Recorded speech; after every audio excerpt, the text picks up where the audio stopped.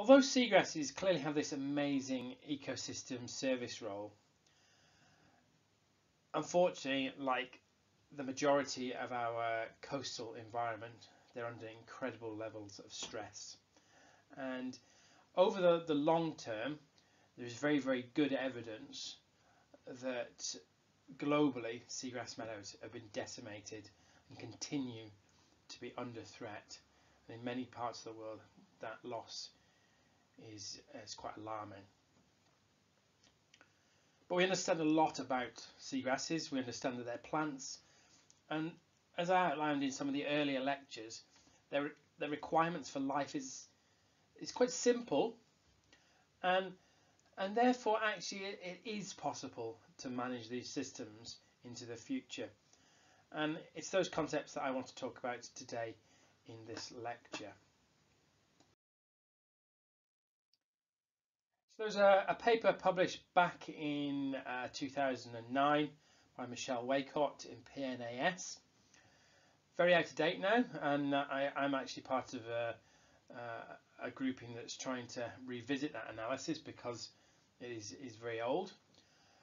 But what they did is estimate that approximately 58% of seagrass meadows globally have lost part of their distribution. So, you know, if that was a meadow in a bay, then that meadow is probably shrunk in size because of anthropogenic impact. And when those authors analysed that loss rate since 1980, where the better, more quantitative data exists, they're able to understand that 2 football pitches worth of seagrass were being lost per hour.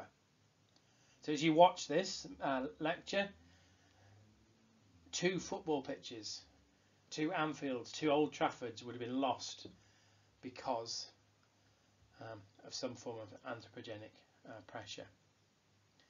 And you can see here on the left of this slide, there's an unimpacted healthy seagrass meadow that's supporting biodiversity.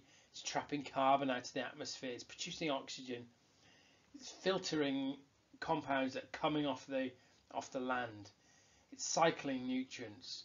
All these kind of incredibly rare species, the dugongs, the green turtles, are being supported by seagrass. These fisheries are being supported by seagrass. But unfortunately, then you turn to the right diagram and you see an impacted system that's being subjected to excess runoff from catchments. It's not supporting the stabilisation of the beach. Many of those species that are associated to it have long gone, and the carbon that was in the sediments is being remobilised and oxidised and ending up back in the atmosphere. Not a great scenario.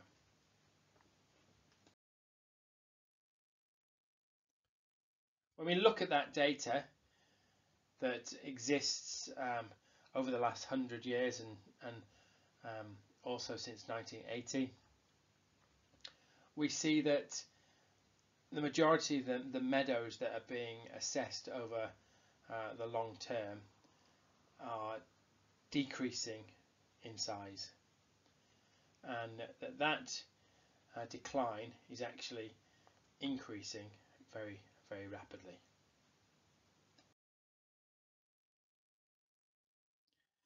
But that study from Michelle Waycott actually underlines a very important issue in marine science, and that is the I guess focus of scientific research around countries that have the money to conduct that research and the presence of marine research stations where work tends to be focused around. It's not surprising therefore that the majority of the long-term studies of seagrass are focused around Europe, North America, and Australasia and Japan. Unfortunately, across the whole continent of Africa, we have one long-term study. When we look at somewhere like Southeast Asia, that probably has the greatest distribution of seagrass anywhere on the planet, there are no long-term studies. So although that study is alarming in itself, it's also very, very biased in where we have data from. So we know nothing about kind of key parts of the tropical seagrass systems over the long term. As a result of that, we wanted to understand something about seagrasses in Indonesia. And as you can see, there's no long-term data available. And what we did is we resorted to what's referred to as expert witnesses. So someone who's been working in marine science for 30 years may not have conducted a seagrass monitoring program for 30 years. But in that 30-year period, they may have been out in a seagrass meadow. They might have done a lot of work in a bay and developed a very detailed knowledge about the seagrass and the other marine resources that are present in that area. And although that's not quantitative data, given the fact that they are trained in marine science, they have particular interest and expertise in seagrass, then that information is actually quite valuable. And to dismiss it as being not useful, I guess I think is wrong. What we did is we found that in Indonesia there are a huge amount of universities. Many of them don't have much in the way of research funding, but they have very clever academic staff who've been out doing things in seagrass for many years, been observing seagrass, taking students out to bays, doing things that we might do with our students in Swansea. And we got all these academics, and some of them conservation workers, some of them are government staff doing marine science work, and we got all these people together in a workshop to explain the status of the seagrasses around their region. Not surprisingly, the gross majority of those scientists told us that they had good evidence that seagrass had been lost in their parts of Indonesia. Only 2 of the sites in northeast Sulawesi and the Spice Islands, where there's very low population density, low levels of industry, not much catchment runoff, there have been no loss or degradation of seagrasses. Everywhere else, people were describing extensive loss of seagrass. They were describing places where there were whole bays that used to contain seagrasses, and those seagrasses no longer occurred. And as part of that workshop that we run to bring that information together, each one of these individuals presented a level of anecdotal information about those seagrasses, using photos, descriptions, I guess studies that may not have been time dependent, but they characterized the seagrasses 30 years ago, or that they characterized the loss in a local sense and haven't been published. So what we can see here from that level of data is that those findings from Michelle Waycott in 2009, although they're spatially limited, are actually quite indicative of seagrass loss all around the world. Seagrass is being damaged in the Southeast Asian region, principally because of rapid economic development. Populations are surging. We've got a massive growing middle class. The mining industries, the forestry industries booming. In places like Borneo, Kalimantan, we have a huge growth in palm plantations, and with that we have a lot of loss of seagrass.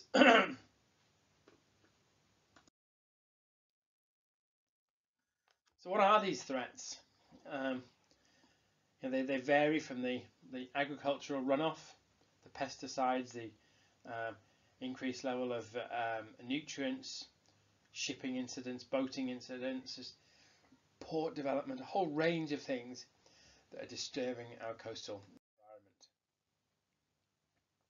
And that's taking this productive, diverse habitat, this good fish habitat, this great carbon sink, and turning it into this unproductive, low diversity habitat that is of limited benefit to society. Unfortunately, although we know there's a very strong link between seagrasses and fisheries, there's very limited studies, very few studies that have actually characterised a fishery, and a fishery that's very well supported by seagrass, and observed the consequences of loss of seagrass on that fishery. A very good example, although not tropical, comes from South Australia, the King George whiting in northern Spencer Gulf is known to be very, very closely associated to seagrass, using it as a nursery habitat, critical periods of its life cycle. And during the late 90s, there was a very big El Nino event, and that increased the sea surface temperature of those areas of seagrass in that region. And there was also a particular extreme period of extreme low tides, and those low tides corresponded to very, very high UV light because of the lack of ozone. And in the middle of the day, shallow tides, and also the intertidal, though those seagrasses basically superheated, and what we refer to as burning happened. Obviously, they didn't burn in that they went on fire, but they blackened because they died, and it basically looks like they've been burned. But they're blackened because they're dead. And 16% loss of seagrass happened in that region, and that resulted in a very, very sharp decline in the productivity of the fishery of the King George whiting. So a nice example of how seagrasses decline, fisheries decline as a result of loss of seagrass.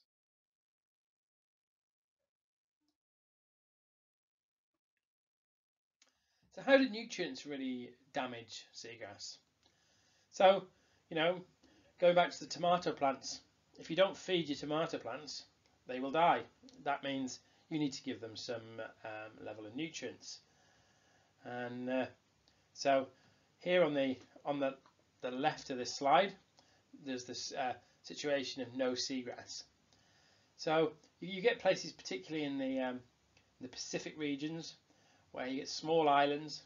There's very little in the way of nutrients present on that island running off, and you get a very oligotrophic environment with a reef around it, reef flat, a lot of sediments there,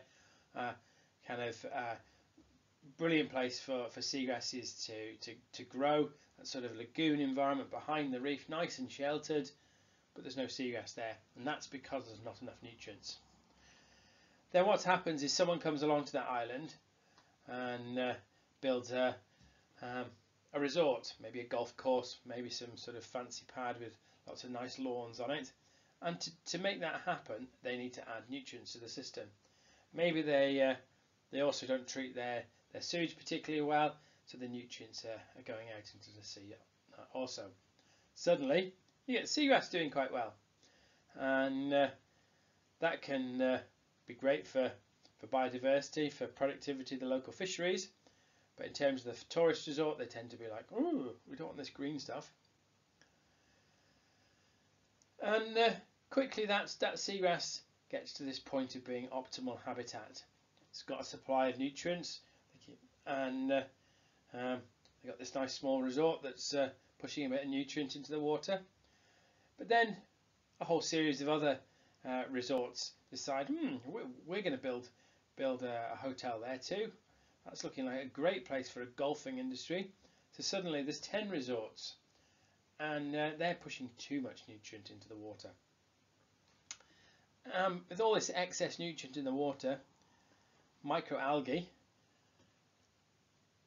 recognises that there's a huge surface area upon those lovely fresh seagrass blades on which they can settle and grow, and then they can use the nutrients that are in the water to proliferate.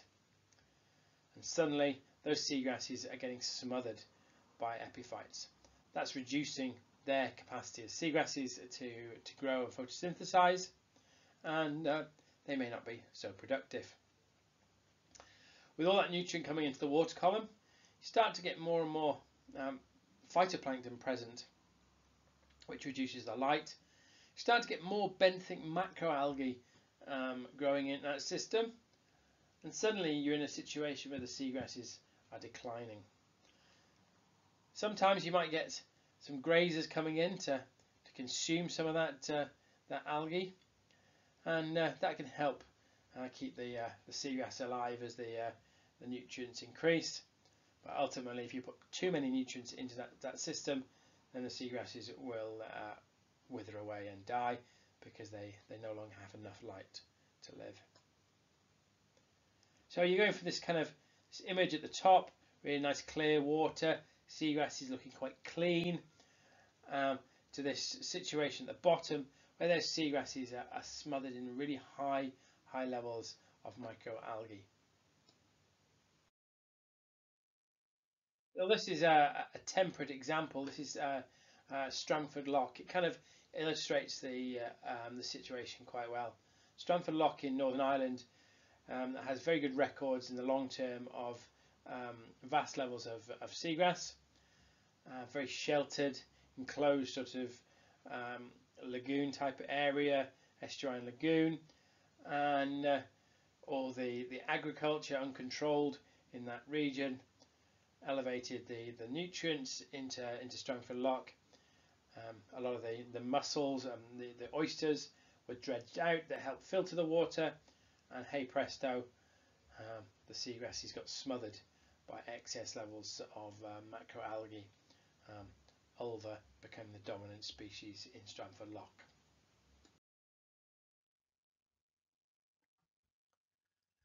So when we talk about damaged catchments and poor catchment management, we need to think not just about the pollutants that are going into the water, the nutrients, the chemicals, the fertilizers, the pesticides, the herbicides, the oils. We also need to think about the structure of that river. Now, the picture on the top right shows a riverbank where there is no riparian vegetation. There are no trees growing on that. It's very simple that if you put trees and vegetation around a riverbank, it sort of acts like a filter. And when you get a storm, flooding coming in, and all those any kind of sediment on the land washes away, the trees, the vegetation will slow that movement down, so you don't get heavy pulses of sediments coming down the catchment. And the bottom right image is a sediment plume coming out from a river in northern Queensland, and this is the Daintree River. If any of you have ever been up there, fantastic part of the world. But although it's part of a World Heritage Area, lots of the upper catchments of that river are actually damaged, like the picture on the top right, and that means that you get a huge amount of sediment coming down that catchment and reaching the coast, and for periods of time that can smother the seagrass. And if that repetitively happens and the seagrass it's not in a great state. It can't deal with those prolonged levels of light reduction, and ultimately that can damage the seagrass.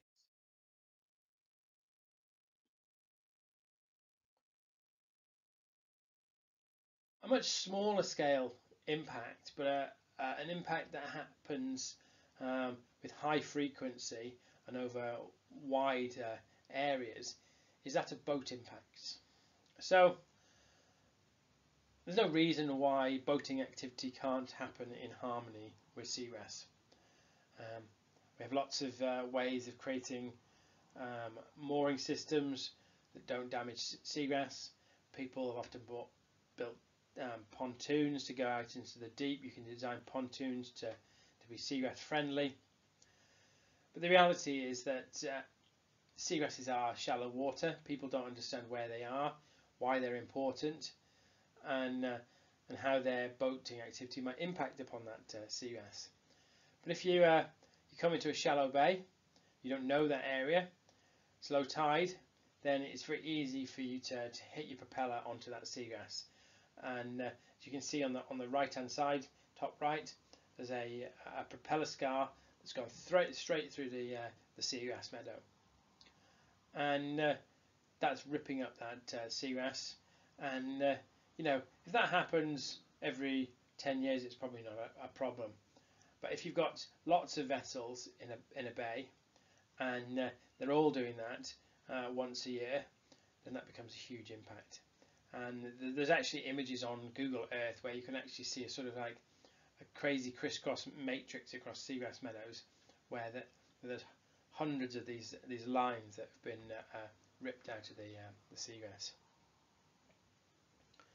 But it's not just that direct damage by a propeller. It's also behaviour that redistributes sediments that can also be problematic. And you can see the bottom left image. That individual in that boat may not have actually hit the seagrass at all. Might have been just above the sediment. But by not travelling slowly and actually revving its engine at quite high speed through that seagrass, even if it's not hitting the seagrass, it is redistributing all the sediment into the water column. And ultimately, that creates these little plumes, which then will actually land on patches of seagrass and cause disturbance that ultimately ends up in reducing the light availability, stressing out the seagrass, and ultimately causing decline of that meadow.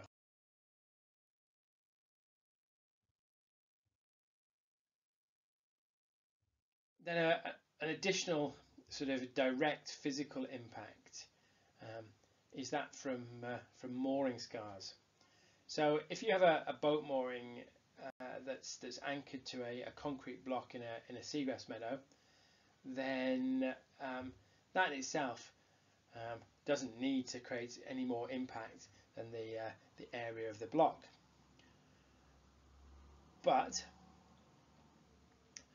what we know is that typically boat moorings historically have been created using heavy chain, and as the tide goes up and down, and as the wind moves back and to, that causes the boat to pull around on its central point, and that chain is part of the anchoring system, the weighting system.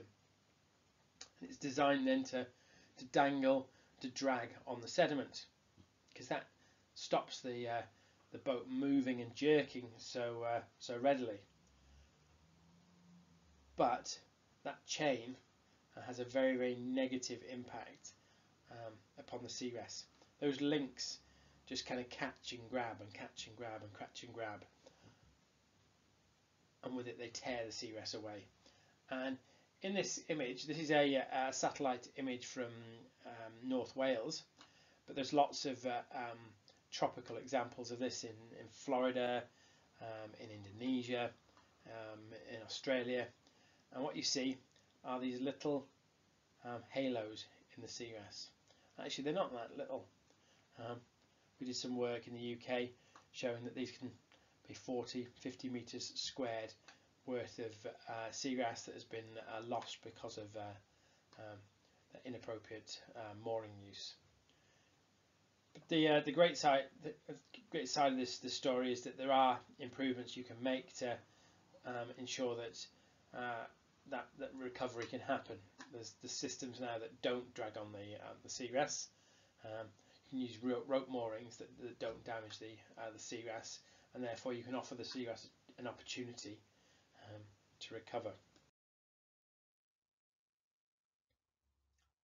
Seagrasses, as I talked about previously, are important sites for fishing activity, and as a result, they're also a fishing site for bait.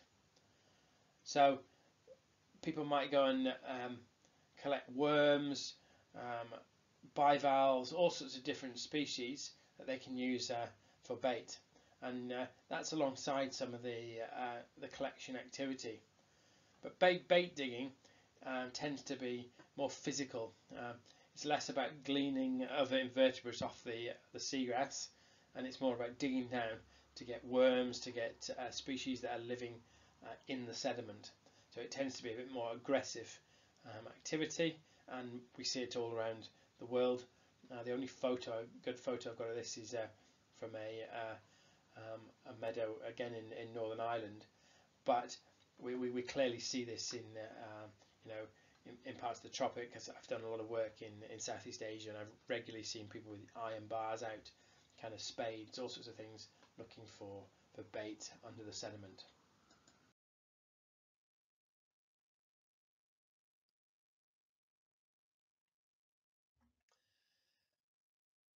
So seagrass are also damaged by flooding. So flooding can be helpful for seagrasses in some contexts. If you a pristine or quite a natural system, and then it's bringing down freshwater pulses that sometimes helps with germination of seeds. It can bring down that helpful amount of nutrients, but typically flooding tends to come down with a lot more because of anthropogenic disturbance up the catchment. And here's a flood plume taken from the air, and you can see it sort of comes across like a wall that's moving out to sea, and typically resulting in very turbid water that reduces the light availability of seagrasses. And what you can see is that the light availability in clear water goes to a lot deeper, and therefore you've got seagrasses living at greater depth. But when it's turbid, there's only light available in the upper reaches of that water column, and that means that some of the deeper seagrasses, they're therefore quickly knocked out because they can't survive in that low light setting.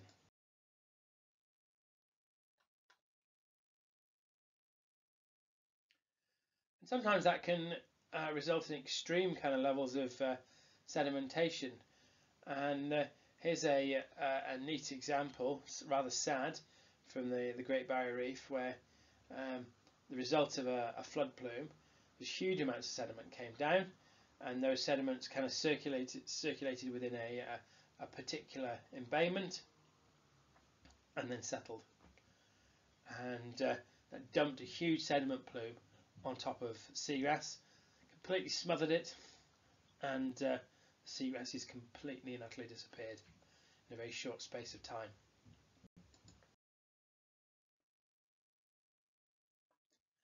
Sadly, there's a lot of diverse impacts upon seagrass meadows around the world. Because seagrass is a shallow water habitat, so they're clear water, they increase the clarity of the water column, they help stabilise some of those sediments. They're great places to put aquaculture, and sometimes that can be at a very low intensity, but it tends to never end up that way.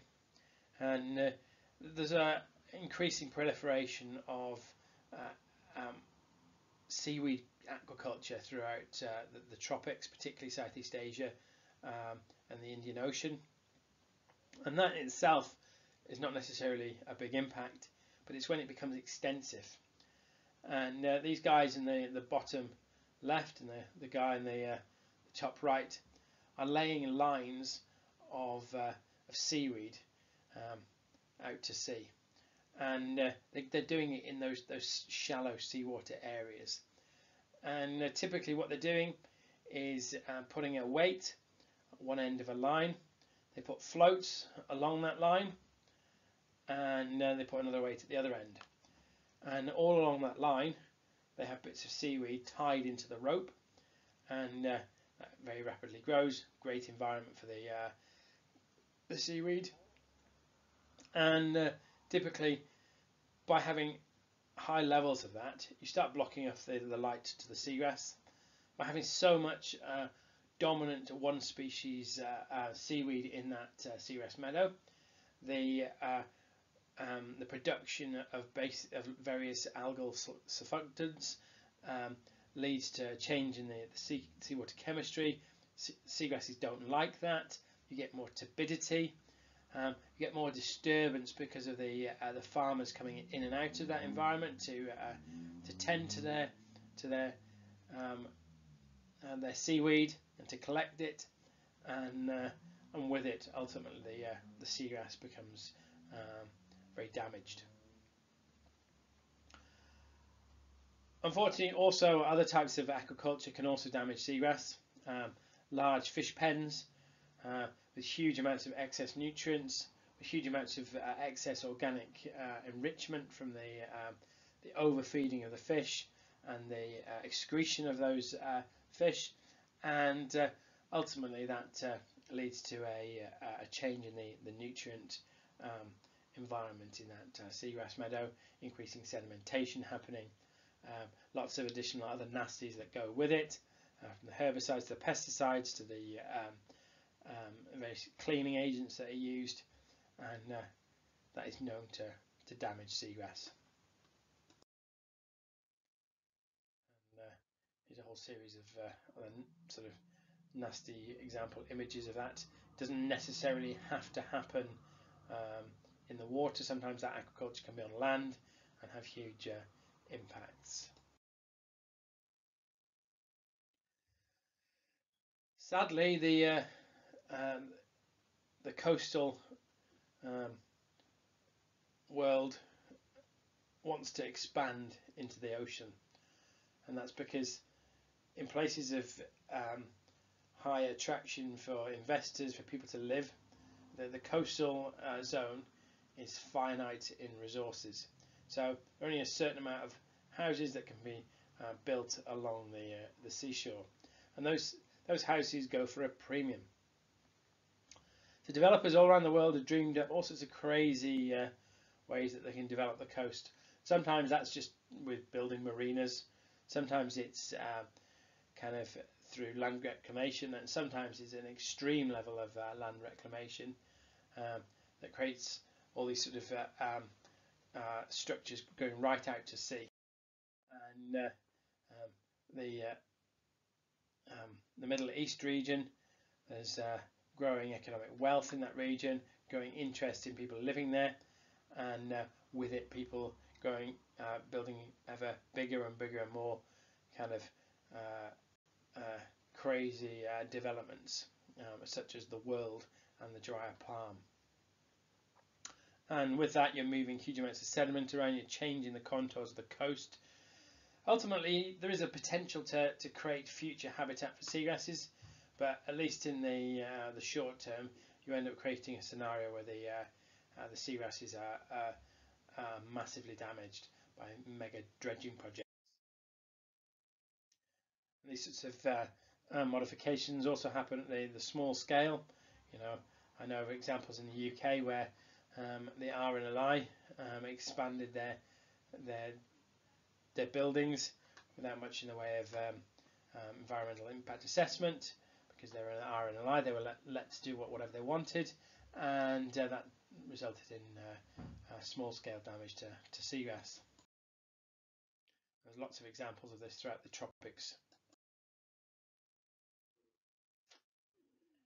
I guess I mentioned earlier the negative impacts of bait digging on seagrasses, but fishing activity generally in seagrasses can be sometimes quite intensive and destructive. Top left image are trawlers, prawn trawlers operating on the Great Barrier Reef, and they're typically going over seagrasses, and you can see that they're disturbing the sediment, putting sediment plumes up into the water column, and damaging the seagrass. Unfortunately, people still use all sorts of destructive fishing methods, such as blast fishing, poison fishing. And an example of this is a few years ago, I was doing some work out in Turks and Caicos Islands in the Caribbean region, and we observed people coming out of a supermarket with whole trolleys full of bleach. First time I saw it, I didn't really think much of it. But I saw it again, I was like, I'm sure I've seen this happen before. And after a number of discussions with fishermen, stakeholders, fisheries managers in that area, it turns out that people actively bleach fish. So what that means is they go out on a boat with a little squeezy bottle of bleach, and seagrass is on the sort of the continental shelf of around the Turks and Caicos, parts of the Bahamas shelf. You very commonly get these sort of step structures in the seagrass meadows, and you get these big overhangs, and those overhangs are really great for spiny lobster. They're really great for some of the groupers, some of the snappers. What people do is duck dive down to 2-3 meter depth maximum, squeeze the bleach into those overhangs, and the fish come out a bit stunned. They're flushed out very rapidly, and they scoop them up in their net. That damages the seagrass, it damages other marine wildlife, and is a pretty hideous method of fishing. Illegal, obviously, but people do it. Lack of resources able to sort of police these activities. Many parts of the world, blast fishing still happens with dynamite. That also happens in seagrasses. It's very well documented in coral reef habitats, but it also happens in seagrasses. But overfishing is also a huge problem in seagrass meadows, and that's not just in terms of the actual amount of fish, but the changing food web that happens over time. You go from a situation where you've got a complex balanced food web with herbivores, predators, mesograzers, all sorts of different species occupying different niches. Slowly but surely, as you keep increasing your fishing pressure on it, then that food web changes.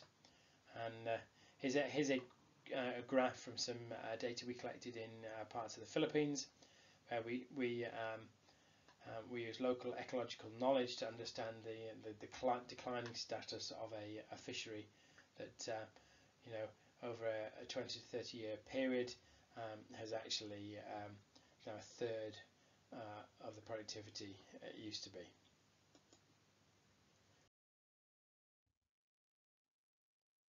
Sometimes we have also problems of disease, less well documented in the tropics, or a temperate seagrass problem, but it is also partially a problem in the tropics.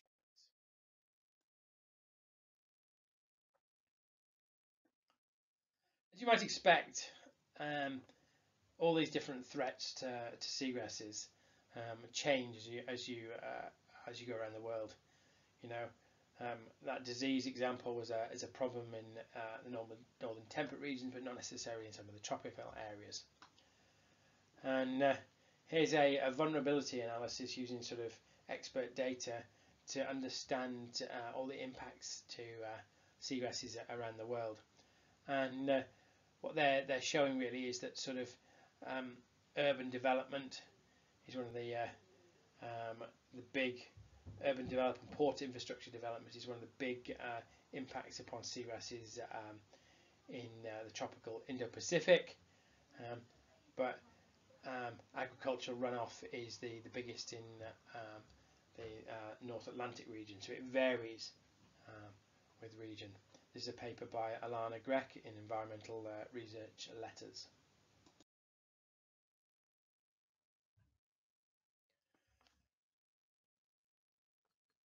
Historically, seagrasses have been sort of seen as the ugly duckling of marine conservation, and that's one of the reasons we suspect that they've undergone such dramatic loss, and that management actions haven't been put in place to reverse that problem.